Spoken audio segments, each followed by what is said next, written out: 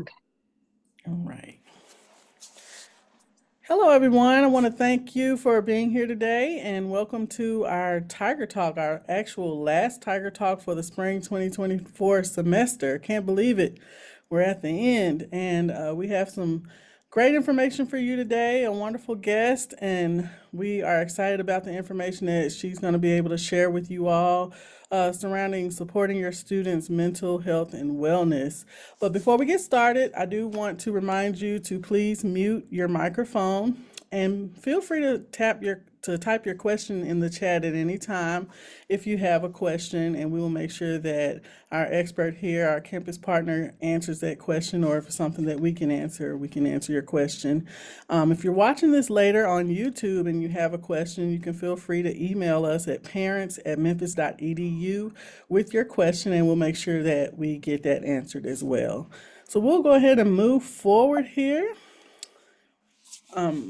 Like I said, this is our last Tiger Talk of the spring 2024 semester, and we have our Student Health and Counseling Center here with us. We have Miss Tiffany Burke Sanders here with us to talk about supporting your students' mental health and wellness.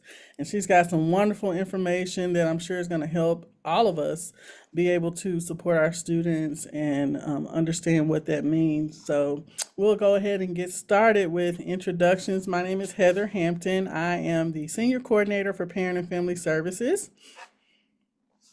Hello, everyone. My name is Kate Forbes, and I am the coordinator for Parent and Family Services.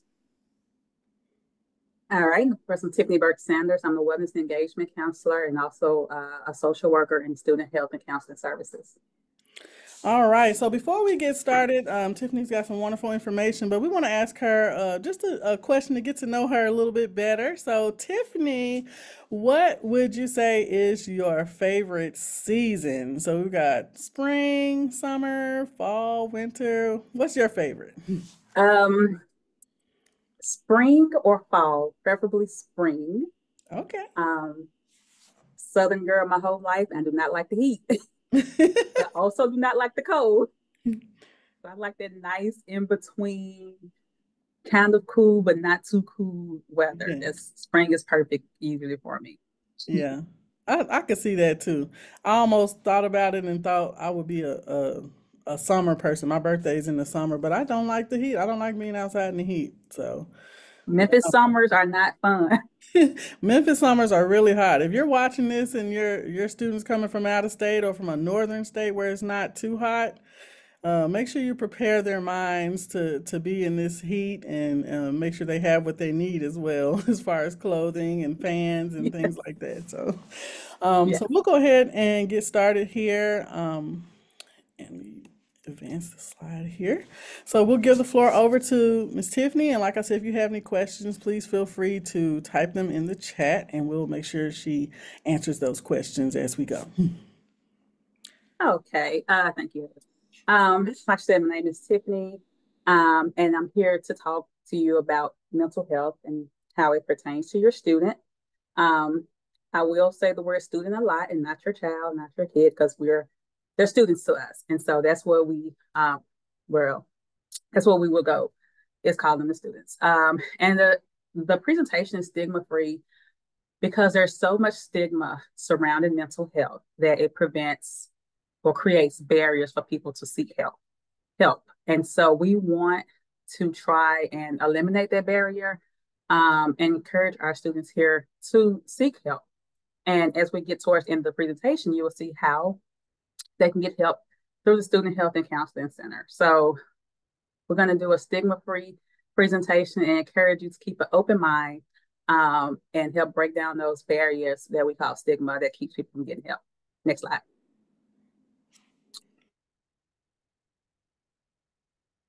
All right, so this right here is a little, did you know? This is basically some facts about mental health. 1 in 5 people experience a mental health condition, and that's a large number. So if you imagine 5 people in a room, at least one of them may have experienced a mental health condition, and that can range from a multitude of things, from depression to schizoaffective disorder. So there are a lot of things that fall under the mental health condition that people experience. More than 75% of mental health conditions begin before the age of 24, which is why college is a crucial time and why we want you to understand how your student can get help and the services that are available to them. Most of our students fall within this age range. So we have a heavy job here of keeping an eye on and observing those things. Anxiety is a top presenting concern among college students, which is about 41%, followed by depression and relationship problems. And while half of college students would encourage a friend to seek help for emotional issues, fewer than 1/4 would seek help for themselves. And ask the question why. One of the things we just did that Healthy Mind survey, and we found those numbers to be pretty accurate even for our campus. We know that students are aware of the services here, but not all of them seek the services that they need. All right, so what is stigma? So stigma is a negative attitude and inaccurate beliefs about people who have mental health conditions. I know we've probably heard the word stigma surrounding people who have substance use disorders. They get a lot it's a lot of stigma surrounding their particular disorder, but it can affect all mental health conditions. From one of the things that goes that we notice now is a lot of people take mental health terms and use them just randomly. You'll hear people say, "Oh, the weather bipolar," "Oh, she's just crazy," and things like that, and that creates that stigma that stops people from receiving help. And so that's one of the things that we're trying to do here.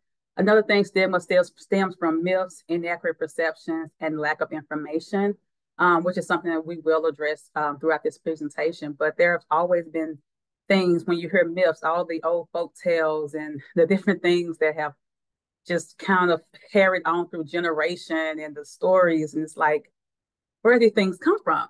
And yeah, it may have been something your great grandparents said and passed it down, but now we know that passing those myths down, passing those stories down, creating those inaccurate perceptions about mental health conditions, it's hurting people more than it's helping. It's causing so many people not to seek treatment, and shaming obviously is a big one. So especially in certain populations in certain community, it is shame. So it does prevent a lot of people from seeking help. You can go ahead.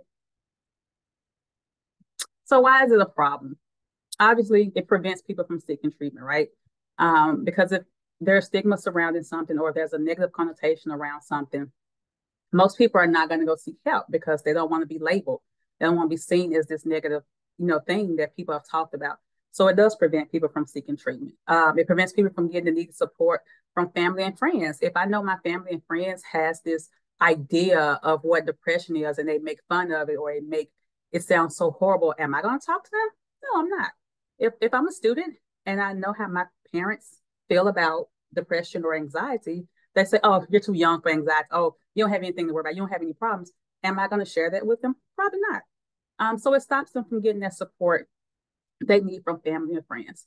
It can lead to discrimination in jobs, education, housing, and even medical care. A lot of people don't want to seek treatment because they don't want to get a diagnosis because they're afraid they won't get the job.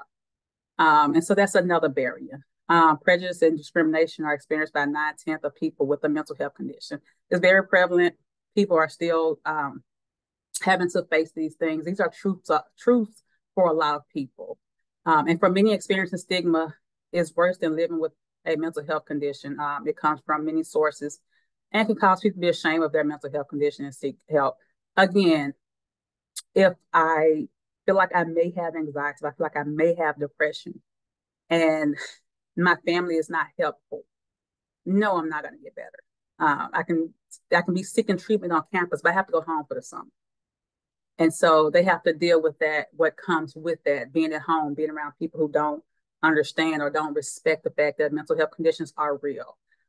So yes, it can be worse than living with the actual mental health condition. You can go to the next slide.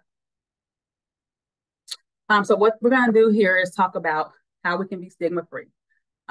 Learning more things that you can do is learn more about mental health. You can see the person, not the condition, and take action. And so what we mean by that is like making it a priority to learn about different mental health conditions, mental health challenges, and learn why using various terms is not is not helpful. Using mental health terms just at random, just to describe something or making it a negative thing is not helpful. See the person, not the condition. Basically, knowing that the condition or the mental health challenge does not define the person. And taking action, being more deliberate.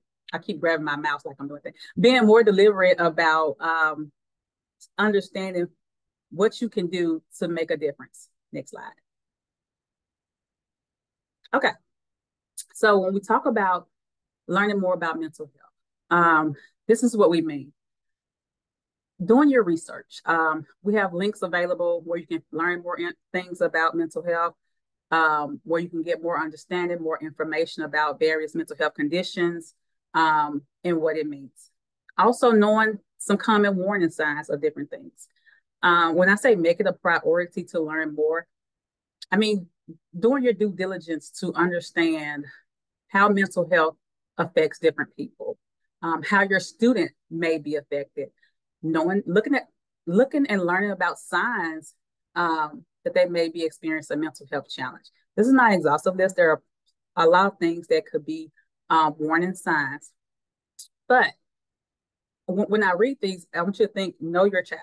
You know your student. I did anyway. You know your student better than I know your student as one of the therapists in the counseling center. So you will notice these things. You'll understand these things. You'll know when something is different.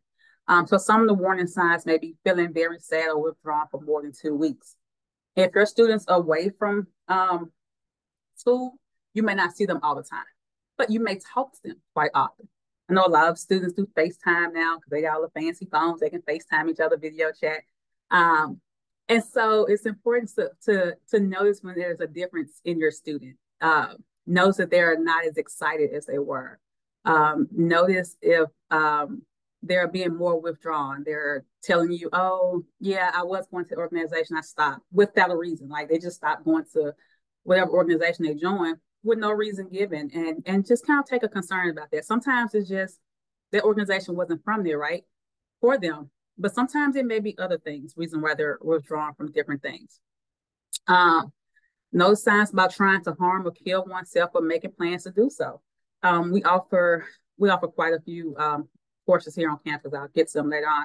But one of the courses that we offer is Talk Saves Lives, which is it's a suicide prevention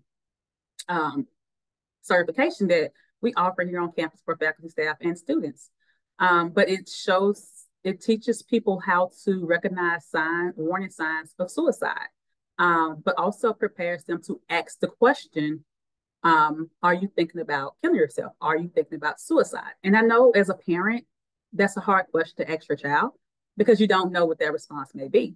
And so the trainings, it will teach you on how to respond in those situations.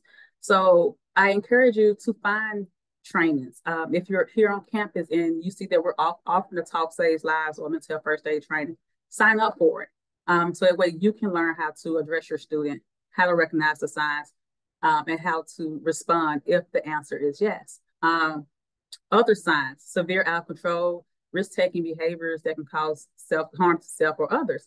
If you know your student has never been the one to be a risk taker, get involved in risky behaviors or do different things like that, and all of a sudden they are, you may want to stop and have that conversation. So what's going on? What has changed? Has anything changed? One of the things I always encourage parents when I do the parent talk is talk to your child, talk to your student. I'm trying to get used to saying student. Talk to your student, know your student, be comfortable with asking the question, what's been going on? So what's happened?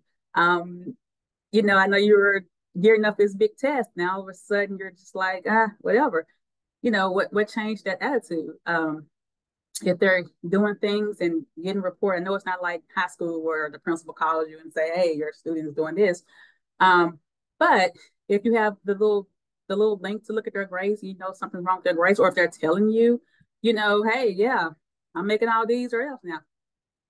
Investigate, ask questions. We'll talk about a little later on how you can reach out to the school to get your student help. But yeah, ask questions, talk to them. Different other things that, things that you may not even know that they are dealing with because it may be something that you have to be here to see. For example, repeated use of drugs or alcohol. You may have no clue that your student is using drugs or alcohol. That's kind of a hard one when you're a far away parent. So again, that's why it's also good to have those conversations with your student. Ask them, so hey, I know you probably going to parties, or what's going on at those parties? What's happening? What are you doing? And if you're close with their friends, have conference calls. So, just talk to a group, say what's going on, what y'all been up to.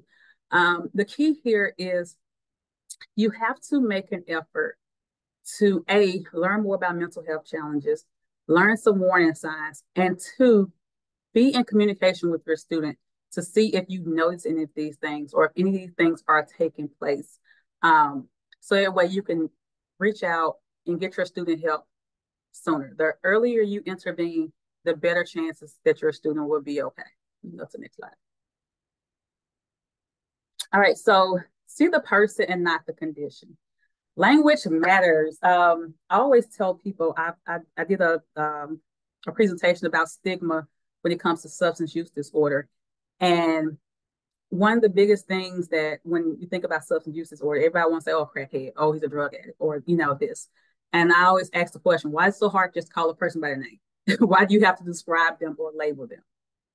It's really not that hard. So language matters. And so people with mental health conditions, opposed to saying the mentally ill, they are not the condition. And so using terms like the person with depression or the person with bipolar is a lot different than saying the bipolar, the bipolar person, that bipolar girl, or the one with the mental illness. It's a whole lot better, and we can make changes if we change the way we talk, if we change the way we say things. And I know it won't happen overnight. I know that some people are just used to this. They've said it their whole life. But it's one of the things with the drug epidemic that we found is so many people have always said, oh, the drug addict or the crack addict. It's so easy and so natural that it's hard for them to change. But I just encourage people.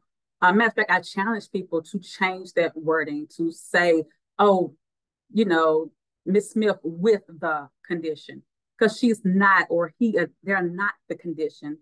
They have a condition. And so there's a huge difference. And avoiding using words like crazy. We feel the word crazy it's gained such a negative connotation. Like, try not to say things like that. Try to be careful what you're saying. Another one we do is bipolar, psychotic, OCD, just to describe a person's behavior. It's reinforcing a stereotype, right? If you see somebody clean up the house, oh, they're OCD. You don't know that. You haven't diagnosed them. You don't know their medical condition. Like, you have no idea what they are. And plus, OCD has a whole lot more behaviors than just they clean a whole lot more. It has nothing to do with cleaning.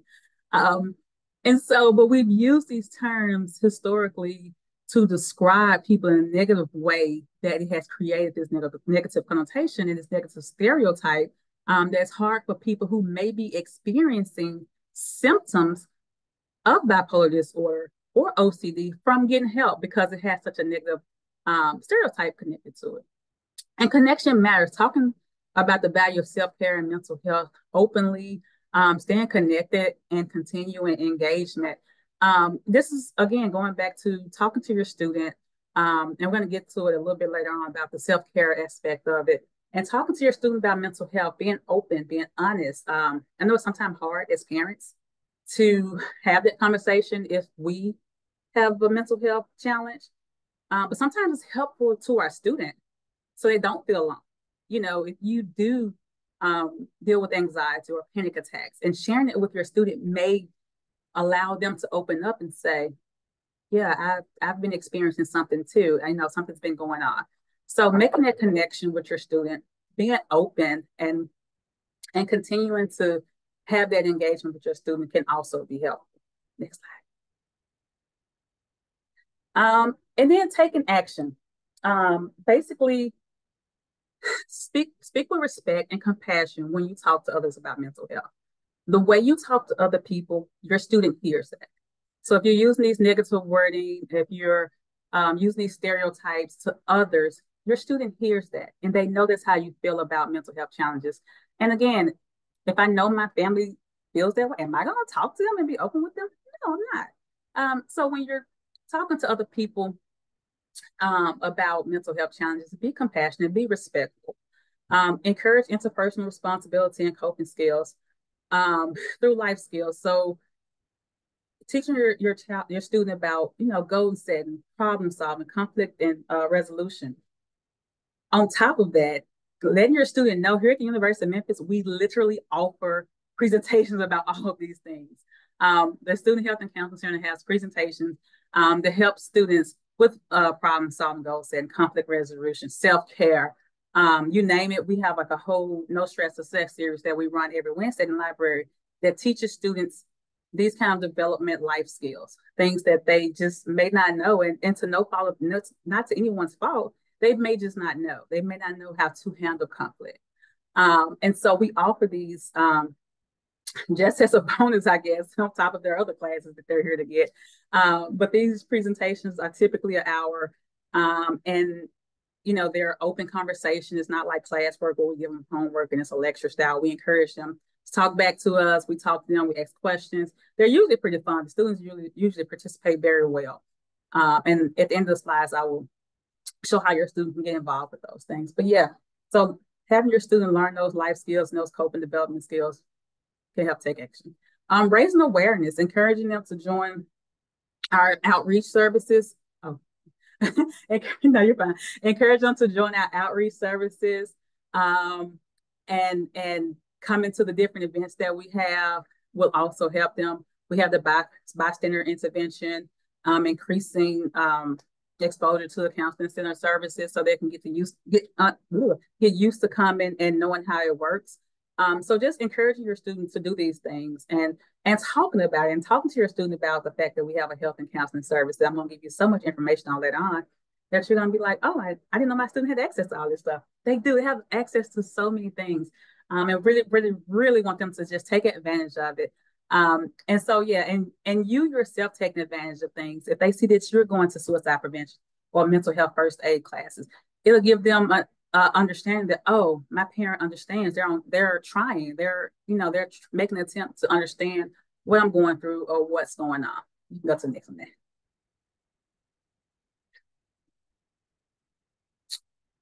So how do you address your student if they are in distress currently?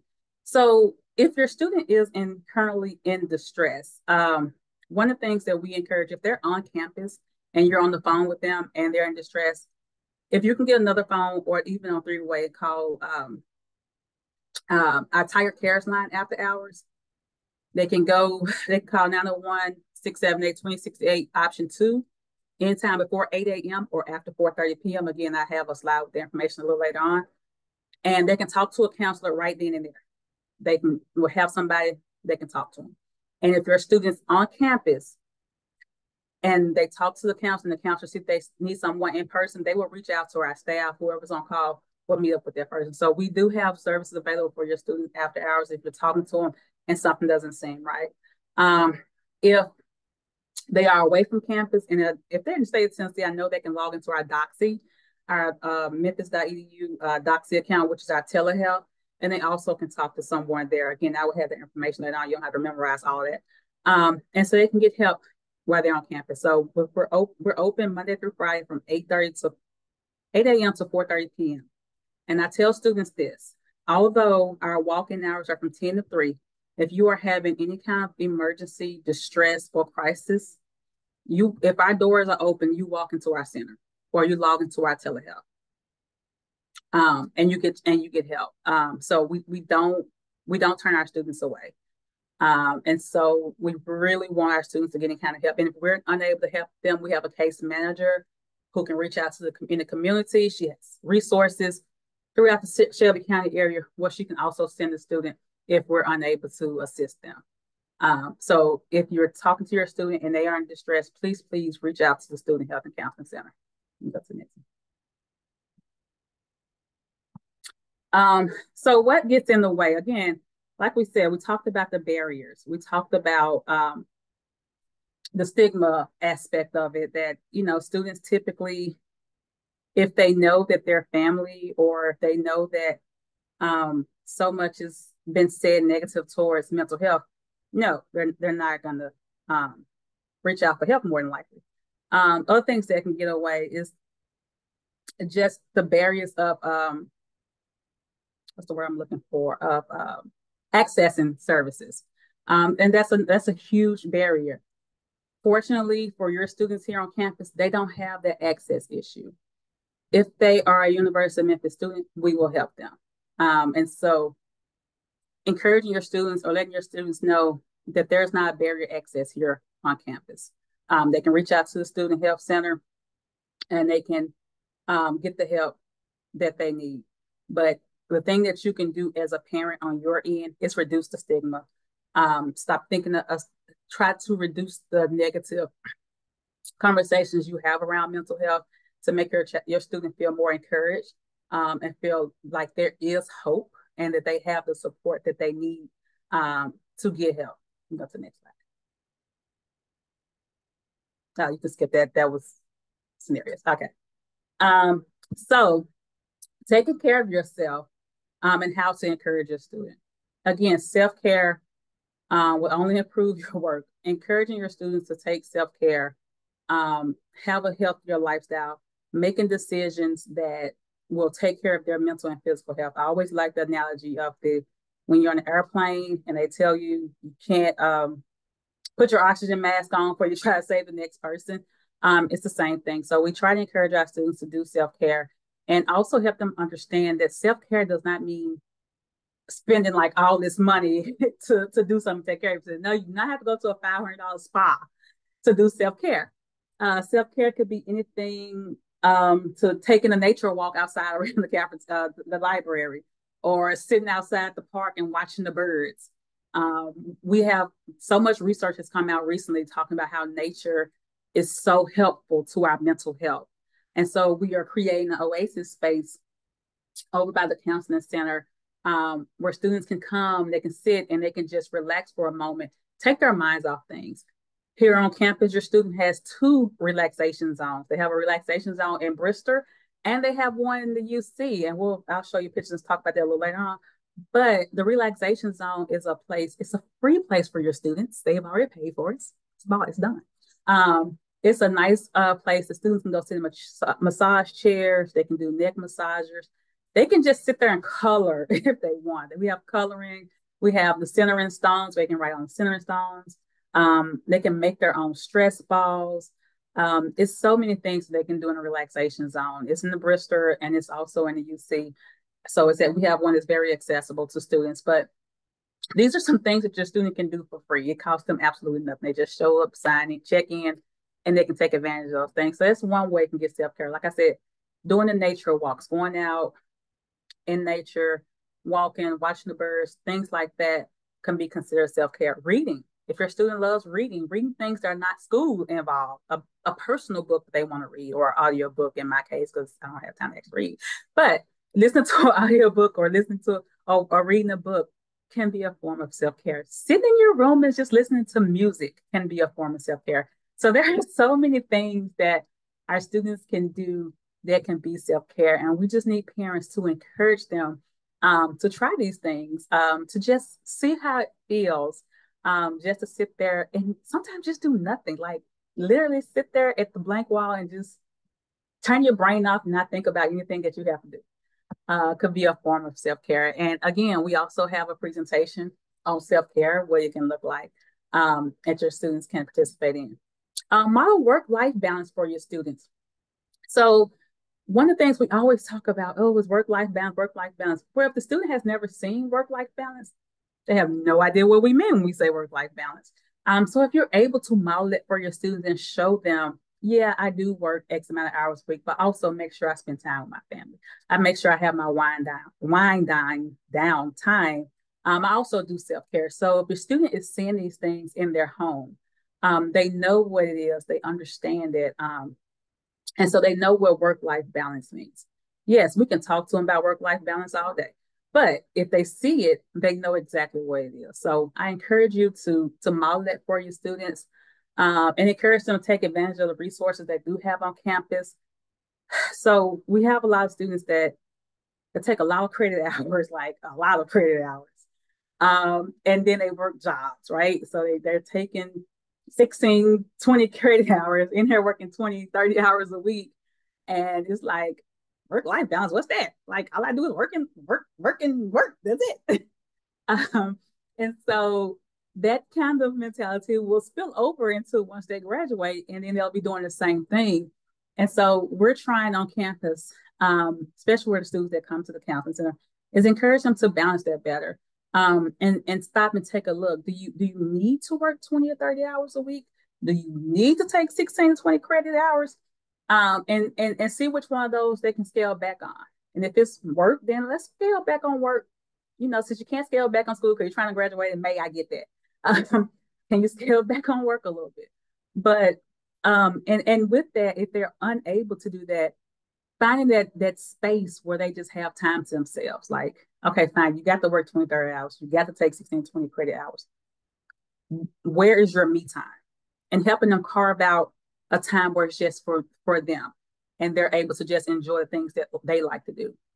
And so encourage your students to do those things. Another thing, setting good boundaries. So a lot of students, they kind of have this connotation that boundaries are only for certain things. I have to set boundaries in my relationships or my friendships. No, you can set boundaries in everything. And especially for our students that are getting ready to graduate, I would really try to encourage them to learn to set boundaries at work because your employer has none. And your employer will be like, oh yeah, you can work 12 hours later. It's not gonna bother you. And 12 hours tomorrow. Learn how to set those boundaries and hey, I was hired to work 8. So, but teaching your students to set good boundaries, and also setting those boundaries yourself as the authoritative figure in the home, and showing them what it looks like as an employee to set boundaries. Turning your work phone off when they're home for the summer. Turn your work phone off and say, hey, you know what? You're here this summer. I'm turning my work phone off at 6 o'clock, and it's our time.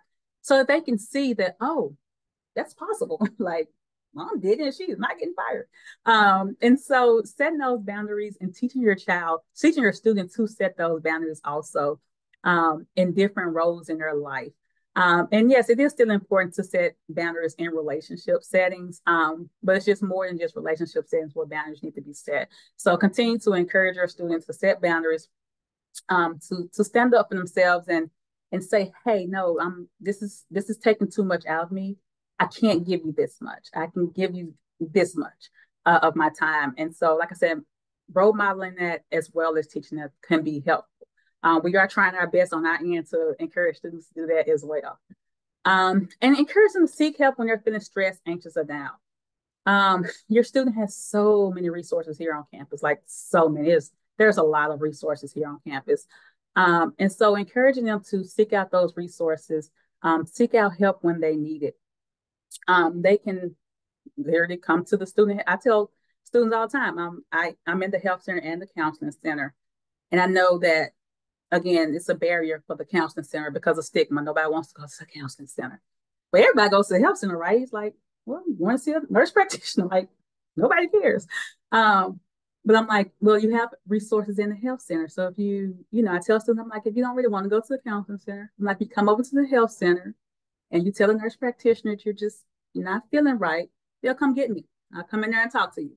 And if needed, I'll take it to the counseling center myself, or I'll just tell you, how you can do on your own. And so that kind of also relieves that barrier a little bit because you don't have that, oh, I had to go to the counseling center. I don't want to go to, you're already anxious. Now you're like, everybody's going to see me going to the counseling center. Although, believe it or not, nobody will see you because of where we're located at.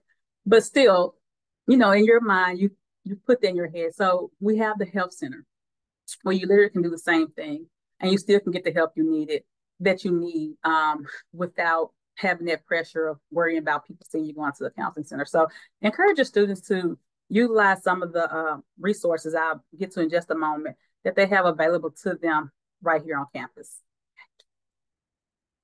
All right, so we like to include these in our slides, especially for parents who are away, they're not close to your students.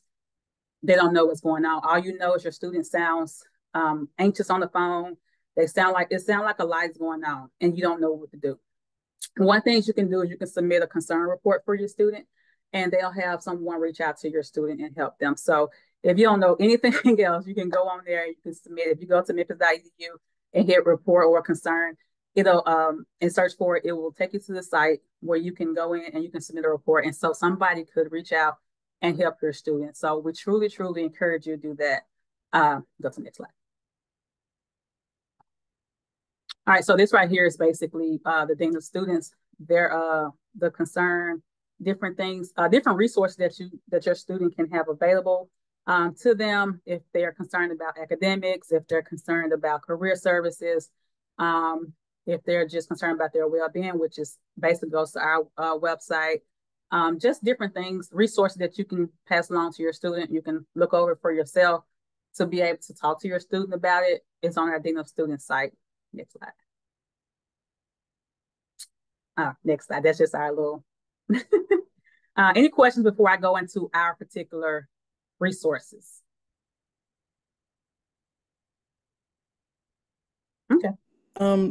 Tiffany, I did want to stop. I know we had a question from a parent that was asking if the university informs or works with professors so that they can support students who have maybe mental health concerns or challenges. Do you work directly with the professor in working with the student, or is that a confidentiality type thing? How does that work? All right. So for us, it is thank you. Good question. That is a confidentiality thing. However, if the student is set up with DRS, we can communicate with the student's permission with DRS.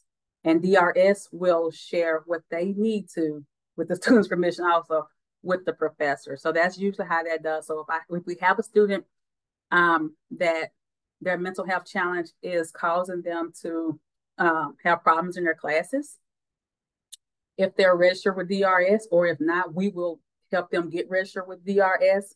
And once they're registered, Disability Resource Services, but I just keep saying DRS because I'm used to saying it. But once they're registered with Disability Resource Services, the student will fill out an ROI for us, a release of information, and we will work with DRS to help make sure the students get the accommodations that they need for their particular class. And then DRS will let the professor know what accommodations. They don't tell the professor what's going on. The professor has no idea what's going on with this student. All the professor knows is that this student needs extra time for their deadlines, or they need, extra time for testing, without sharing why that student needs it. So yes, we do work with DRS pretty closely to make sure our students that are receiving our services get the help they need. Any other questions?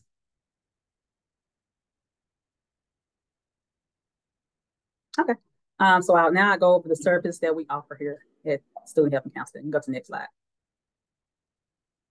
All right. So our counseling services, I always tell people it's kind of like a mini mental health, community mental health place, because we see everything and we have just about everything you will find in a community mental health place, right? We do individual therapy, we do group therapy, couples, partners, roommates, friends. We'll do family counseling, career counseling. We do some assessments and evaluations, but there is a fee to that. We also have access to a psychiatrist who does medication services as well as telehealth and in-person services. And so everything that we offer, there's no charge for it. However, for assessment and evaluation, there is a fee. We always let the student know up front if you need learning disabilities or ADHD or personality testing, any kind of testing like that. Let them know, hey, there's going to be a fee for this up front, and we'll tell you exactly how much it is. The fees vary. And I know sometimes DRS has an assistant program to help them if the student can't afford it. I think they run out of money pretty quickly, so you have to do it like really early on. But other than that, there's no charge for our services, and you can come in person or you can do it via telehealth, whichever works for you. On our team, we have psychologists, we have doctoral psychology interns, and these are basically interns in their last year of school. So they're like basically about to graduate and be full doctors. And so we have 4 doctoral psych interns. We have licensed clinical social workers and social workers. And we also have doctoral and master level student therapists. And these are students who are usually in their second or third year of graduate school. For master level students, they're in their second year. I think the final semester last 2 semesters. And for our doctoral, they're usually in that second year before they go into the doctoral psych intern. The point I'm making is they're skilled at what they do. We train them. We're always, senior staff is always ready or available for consultation for any students. So you get real services. You get the same thing you will get in a community health center. All right, next slide. All right, so getting set up for students, basically all they have to do is meet with our admin staff, and they'll complete like some paperwork. And once they complete the paperwork, our admin staff will assign them to a therapist just for a brief session. The therapist will talk to them, meet them, see what's going on, and then make the best clinical decision about what that student needs. If the student needs to continue on with one-on-one therapy, they will assign them to a therapist based on their level. If the student needs couple therapy, they'll, find a therapist that does couples. If they need to go to one of our groups, they'll submit them for one of our groups. And if the student didn't need anything, they just need to sit there and they were fine. They're like, don't want another appointment. They'll do that. But whatever the clinical judgment is, they'll set them up for the next step, and they'll go ahead and set their appointment. So they'll leave out of that office knowing what their next steps are. Is if it's either come back and see a therapist or going to group or whatever it is. They'll get all that in the first session. If you can't come in person, like I said, we have telehealth on our website. Same process. They'll fill out the paperwork and they'll meet with a therapist. Now, sometimes we have students that come in with a crisis, meaning that they are in adamant distress and they need help right away. So in those situations, they don't complete all that paperwork. We get basic information and they go in and see a therapist right then and there. There are also times where we have to send a student in for further evaluation at one of the local facilities. Right now we're contracted with Crestwind. And so we may have to have our student transported if we see they're in immediate danger to themselves or to others. We will do that. Fortunately, we cannot tell the parents unless your student gives us permission and do an ROI and say, yes, call my mom or call my father or call whoever and let them know what's going on. Same thing with Crestwind. If they get there and they tell Crestwind to, call my family, they will. Other than that, it's confidential. And unfortunately, we can't share it with the families. I know sometimes families get a little upset with us about it, but we can't cross that trust with the student. We are bound by confidentiality in our department, and our goal is to get your students somewhere safe immediately. And just know that's what we will do. Okay, you can go to the next slide. All right, so getting services again.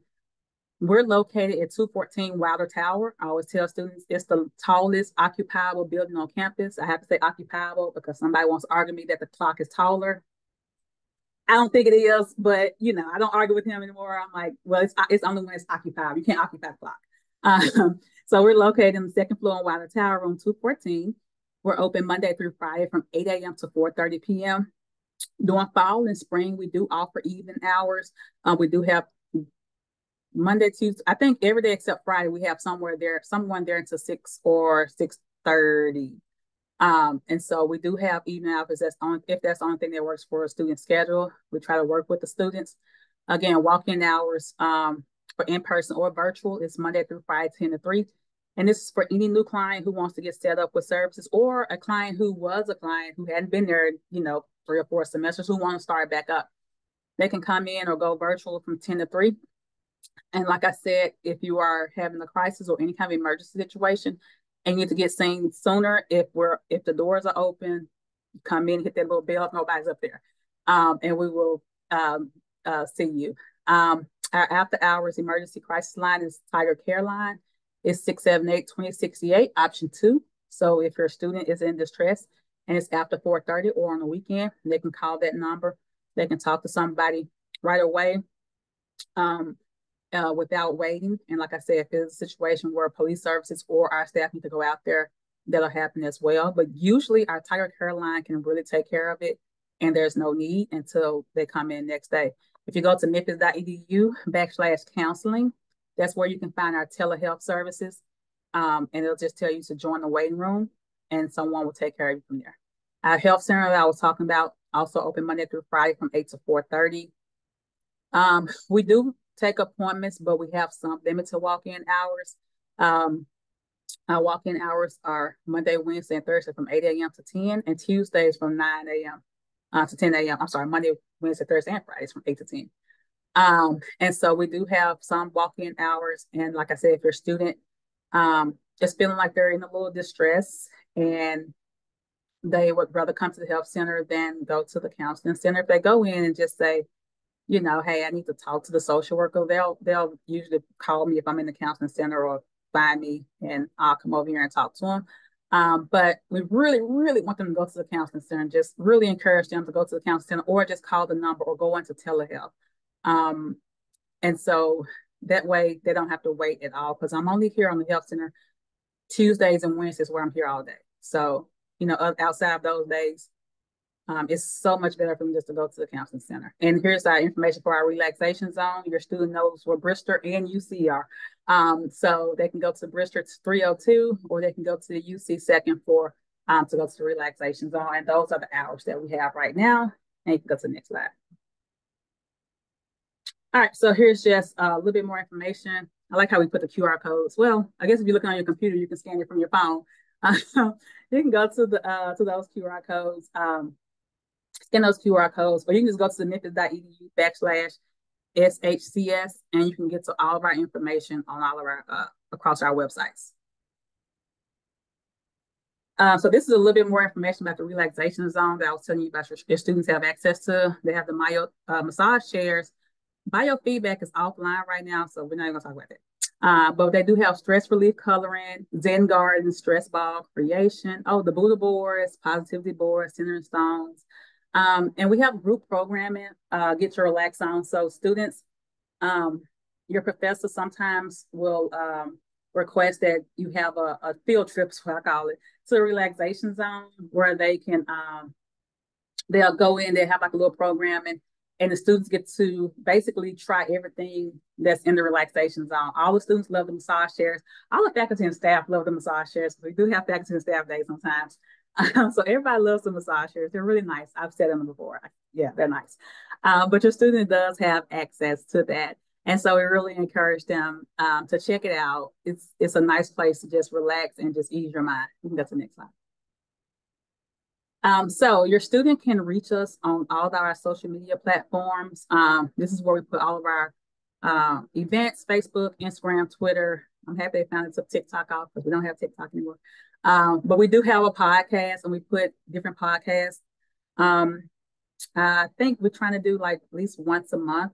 Right now we have one that's what does my hair have to do with, talking about Black women and their hair in the professional culture and the professional workspace, which is a really good one. But we always have different things on our social media sites.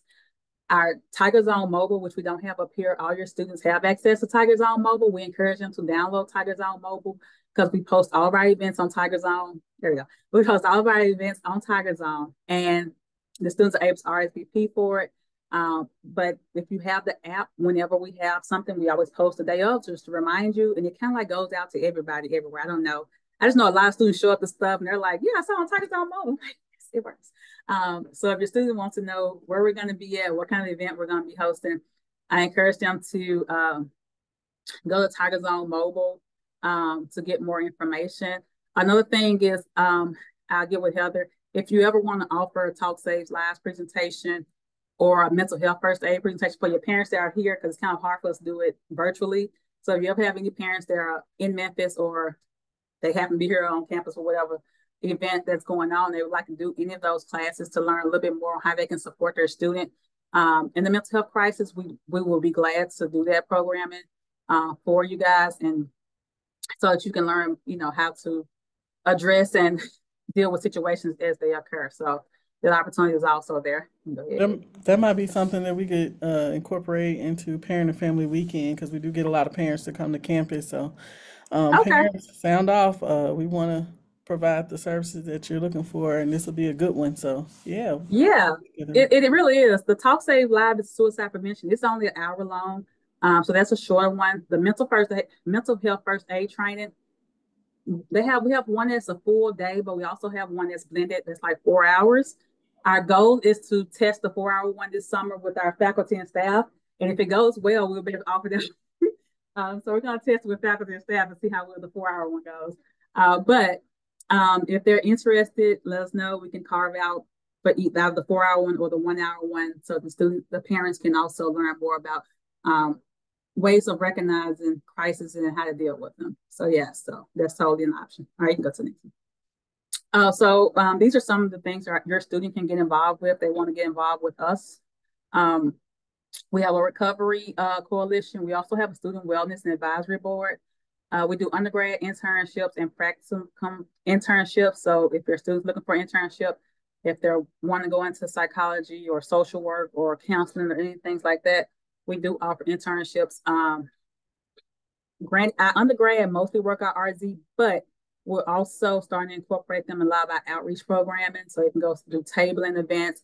If their schedule allows, they come with us to some of our speaking engagements.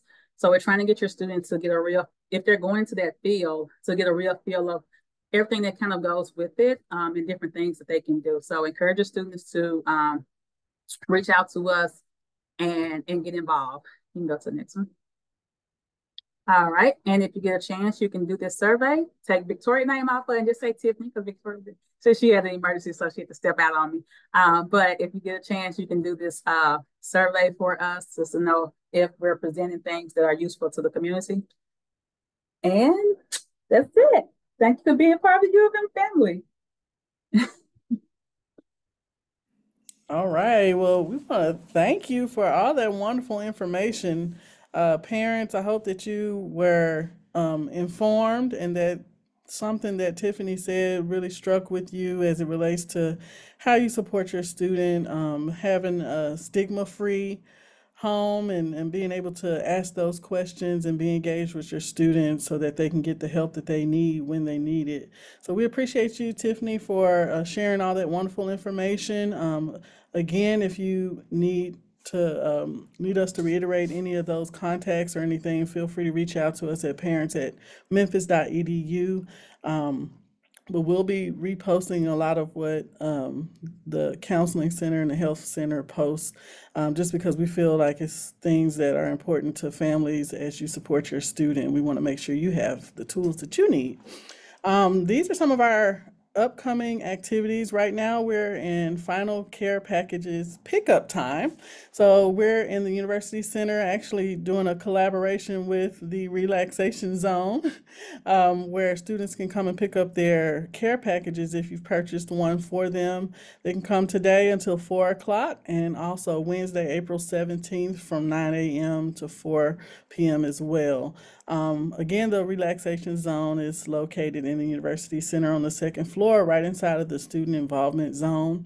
And we've got a table set up, and students have been coming and picking up their packages. And when they see those notes that you all have written them, they've got smiles on their faces. And a few of them have actually gone into the relaxation zone. They've never been in there. And a couple of people, they were still in there when we left, so hopefully they're not skipping classes, but they seem to have found some good activities that are helping them to relax, and knowing that they have this place there and this resource available to them is great. Also, if you have a student graduating May of 2024, we have graduation yard signs for sale. You can purchase one of them through our office. We'll be set up during cap and gown distribution on May 2nd and 3rd from 9 a.m. to 4 p.m. in the University Center ballroom. So as they pick up their cap and gowns, they can also pick up a yard sign that you can display in your yard to show the world how proud you are of your Memphis Tiger graduate. So we invite you to be a part of these events and services. And again, thank you for attending. Thank you, Tiffany, for your wonderful information and for taking the time out to talk with our families. Until the next Tiger Talk, which will likely be in the summer, we are planning some summer Tiger Talks, so stay tuned for those. Please follow us on YouTube, check our website out, and follow us on our social media channels, Instagram and Twitter/X. And we'll give you more information about when those Tiger Talks will happen and what the topics are going to be. But we thank you for attending, and we'll see you on the next Tiger Talk. Have a wonderful day.